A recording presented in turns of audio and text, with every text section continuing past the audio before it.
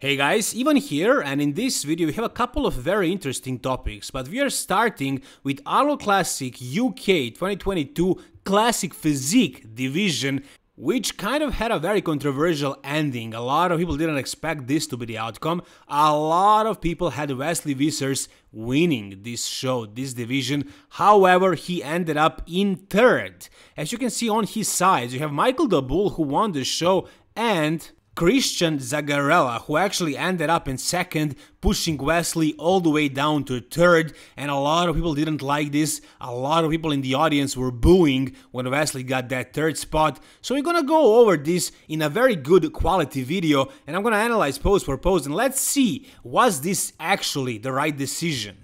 Before we start, let's check out who actually this guy even is. Christian Zagarella, the guy that beat Wesley. As you can see, he is a great bodybuilder, and I'm saying bodybuilder for a reason. I'm not saying he's a great classic physique competitor, I'm saying he is a great bodybuilder because he does have more of a bodybuilding physique, a 212 kind of physique, much more than a classic physique. This does not look very classic to me. The guy looks amazing, he is a complete bodybuilder, he has great legs, great glutes, great back, he is massive, he is round, but he isn't exactly super classic, right? If you check out his profile, you will find a bunch of photos like this. He's doing most muscular, all kinds of variations of most muscular, which is not a classic physique pose, and also he's doing a front lat here, which is also not a classic physique pose. So this guy is a bodybuilder. Somehow he managed to squeeze into a classic physique weight cap. He made the weight and he looked great. He was well conditioned, he was very complete, very big, very round, massive, but not very classic. Let's check out this high quality video and let's see what actually happened here. By the way, all the way to the right you have Laszlo Kirali, a Hungarian bodybuilder. This guy looked amazing, amazing V taper, great front double bicep, but I think his downfall was the coloring and the polish. He didn't have a lot of oil, a lot of glaze, and I think that's what cost him potentially being fourth. The coloring, it is very important. Now let's focus on the top three. So as you can see, the winner, Michael the Bull, looks great. The waist looks small, he's very conditioned, not exactly super classic, but he looks good. Wesley, in this pose, he doesn't look that great, let's be honest. Like, his arms are looking amazing, those biceps are just freaky, but his waist doesn't look very small right here, no, and he didn't even do a vacuum. Also, his legs are not round, they are not super separated, they don't look that good. However, Zagarelli guy looks amazing in this pose, I gotta give it to him. He has a great vacuum, he has a great waist to shoulder to lats ratio, his legs are very separated, lean, he has a good flow, he's a shorter guy, but he looks very classic right here, and in my opinion, he wins this pose. But that's only one pose, let's move on to the next one. Now we're gonna have side chest pose, so again, let's focus on the top three. Michael the Bull, very conditioned, but kind of flattish in this pose. His chest was a little bit flat. I think it's because he tried to make the weight, so he probably didn't carb up properly. He did something too aggressive, diuretics, I have no idea, but he kind of flattened out a little bit in the chest, but he was shredded, he was lean. Though in this pose, I would definitely go with Wesley. Even though he isn't as conditioned as Michael, he has really thick arms, he has great shoulders, great chest that he lifts up high. He does this pose the way Arnold used to do it, and from the sides you can see his thick waist. The other guy, Zagarelli, he does this pose like a bodybuilder. He squats way too low, he emphasizes his shoulders and his arms instead of his chest, he doesn't lift it high like Wesley. It's not very classic. I would definitely go with Wesley in this pose. Also because of his coloring and polish, Wesley looks very conditioned in this one. Now they turn around, they show us their back, and here you will see how improved Wesley's back actually is this year. So as you can see, it is very, very wide, it's crazy wide.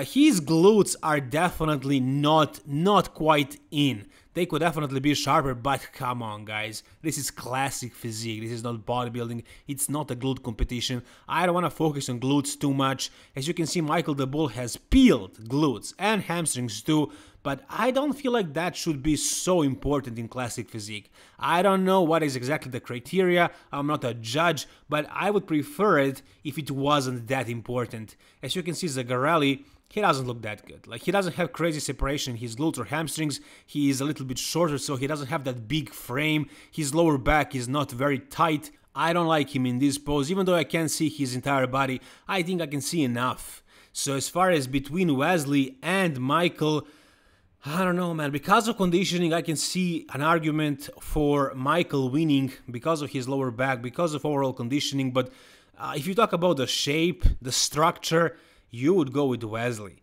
So I'm not so sure who wins this one. It's very close if you ask me. But I definitely wouldn't go with Zagarelli. Look at Michael right here. What the hell happened here? He always has this kind of issue. I think it's because of crazy amount of diuretics. When he tries to make the weight, he does something insane with electrolyte disbalance, and he often looks like he's about to collapse on stage. And I think the judges should pay attention to that and not award that kind of posing. It looks clumsy, it doesn't look very professional, and it tells us that he's not very healthy on this stage. Anyways, now they do the abs and thighs. In IBB, where I compete, in Classic Physique, we have a separate vacuum pose and abs and thighs pose. However, in NPC or the IBB Pro League, they don't have that, they just have an abs and thighs, and you can do a vacuum if you feel like it, if you think it's a good pose for you. If you don't want to, you don't have to, but I think it's important to do it to show that you can do it. So Wesley did the vacuum at the very end of this pose, and I caught this very moment when all three of them did vacuum. So as you can see, Wesley, again from the front, he shows that pretty wide waist, and also he shows that his legs are not very round, they're not super separated. He shows that lack of condition, and also the V-taper could be better. But look at Michael, like, he doesn't have much of a V-taper, he looks pretty flat. He's just more conditioned.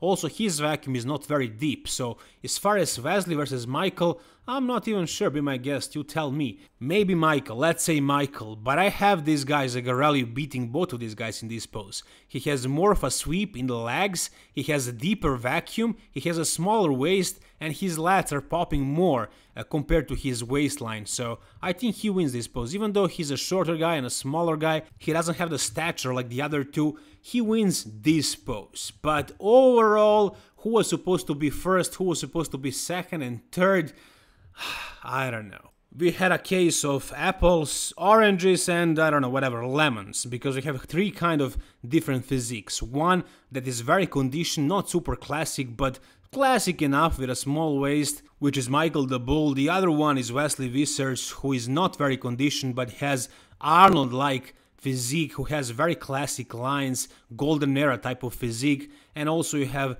Zagarelli in the middle, more of a bodybuilder type with a great vacuum, with crazy legs, with crazy pop, with crazy 3D, and with good conditioning. So it's really tough to determine a winner of this show. When I saw a couple of photos of Wesley and a couple of low quality videos, I thought Wesley deserves a victory because he looks the most classic here by far. But if you do this kind of a deeper analysis pose for pose like we just did, you will notice the flaws that he has. So it's not that clear. I wouldn't be so sure about him being second or winning, but I wouldn't complain. And because of his crazy structure, crazy Arnold-like golden era type of look, I think he should have been awarded, if not by winning, at least by being second. And while I was watching the prejudging, I was pretty sure he's going to be at least second, if not first. So if I was a judge, it would be a hard decision, but I would go with Wesley for at least second. Now, whatever you guys think about the outcome of this show after you have seen this high quality video and you heard my analysis, whatever you think now, tell me down below in the comment section. If you guys are looking for a high quality pre-workout with great ingredients and even better taste, there are so many different flavors of Old School Labs Vintage Blast. If you guys want a 15% discount, just use the code DIVAN and the link is down below. If you guys want to support me and my channel, this is a great way of doing it. Thank you guys. Now let's move on to the next story. It is about Andrew Jacked, who just explained why he wasn't on at Arnold Classic UK. So basically Andrew Jacked posted this video about Arnold Classic UK on his YouTube channel, and if you guys check the description of this video, you could have seen his explanation to why he wasn't on exactly at this show. So he says, show day of the Arnold Classic UK 2022, I didn't come in good as I wanted to, but I guess the reasons behind was even better. Why wanting to come in 100% when you can just bring same package and not stress the body too much so that we can go all in for the Mr. Olympia? That was the new plan. Also, processing visa time took longer than we expected and it caused some slacking in training, but no excuses, it is what it is, blah blah blah. So basically what Andrew had to say is that the goal, his goal and the goal of his team was simply to bring the same thing that they brought to Texas. Look at him here. Look at this front lat spread. I'm so amazed when I see this, it's insane. What a ridiculous bodybuilder, guys. So basically what he said is that his plan was originally to come in the same as Texas. So did he achieve that? Not really. He was definitely softer. If you're not so sure, if you think he was probably the same, it was different lighting or whatever. No. Be wrong. Take a look at the glutes, take a look at the hamstrings and his lower back. It was definitely not as hard, it was definitely smoother, it was softer. It was like 5 to 10% worse than Texas Pro. If you're still not convinced while watching this video, let me show you a nice comparison. It was posted by this Instagram page, Darkness Muscle Office, but let me zoom in right here. So if you take a look at this video, if you watch it, you will definitely, your eyes will be drawn definitely to the video on the right. The posing routine is a little bit different, but still you can see how much more impressive he was at Texas Pro. He was simply drier, he was fuller, he was harder, he was better. You can see it everywhere, in his chest, in his arms, even from behind. Look at the back, look at the thickness and that dryness, the hardness that he had all the way from the top to the bottom. He was definitely much better in Texas. I think it wasn't even like 5% difference, I think it was more. I think he was very good at Arnold because he is so genetically blessed, but the way he looked at Texas, it was just mind-blowing how insane he looked. He looked great at Arnold again, but Texas was definitely a far better package. And the reason, once again, was, first of all, it was the plan not to come in much better at UK because he already has a Mr. Olympia qualification and he wants to compete at Mr. Olympia at his absolute best. And there was also that visa issue that kind of affected his training. I had to play this part in slow motion because this back lat spread looked so freaking insane, so glorious. He calls himself a Mona Lisa of bodybuilding, and I see why. This freaking back lat spread is definitely a piece of art. So once again, even though he wasn't 100% on, he was still good enough to win this show, to win this really good show, I gotta say. And again, the reason why we haven't seen improved version of Andrew was because he doesn't want to do that before the Mr. Olympia. He doesn't want to overtax his body. There is no need to. He was good enough to win like this, and also that visa issue affected him. When you talk about Andrew Jack, you can't help but to think, how well will he do at the Mr. Olympia? How well will he compare against the top dogs? Like, for example, William Bonac, who is bringing something that we probably haven't seen before, or at least he's going to bring his best version that he maybe was in, like, let's say 2017 or 2019, where he was really good. So this is definitely going to be a comeback year for William Bonac. He already proved that to us at the Arnold Classic and then also at Boston Pro, where he won. He had one big critique, it was his gyno. That's why he didn't win the Arnold Classic Ohio, which was definitely a tougher Arnold Classic than UK. So he almost won that one. The reason why he didn't win it was gyno. So he fixed that gyno and he started working seriously hard.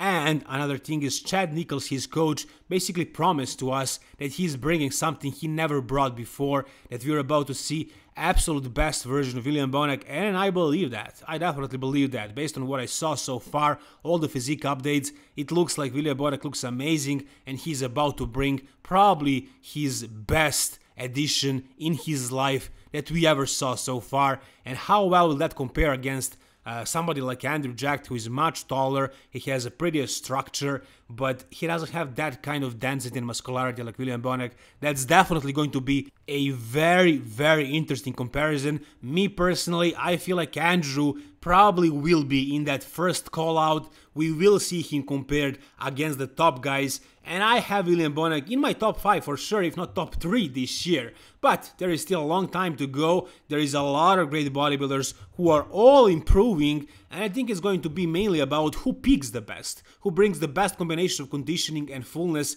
and at what percent of their max they come in. I don't think there will be a lot of room for mistakes. I think the bodybuilders in, let's say, top 10 who bring their 100% game on, if they do that, they will be in that top 5. The others who are not at their absolute best will be out of that top 5 and will make that top 10. That's just what I think right now. If you guys enjoyed this video, please give it a thumbs up, and for more videos like this, subscribe to my channel, guys. Thank you so much for watching. All the best and bye bye.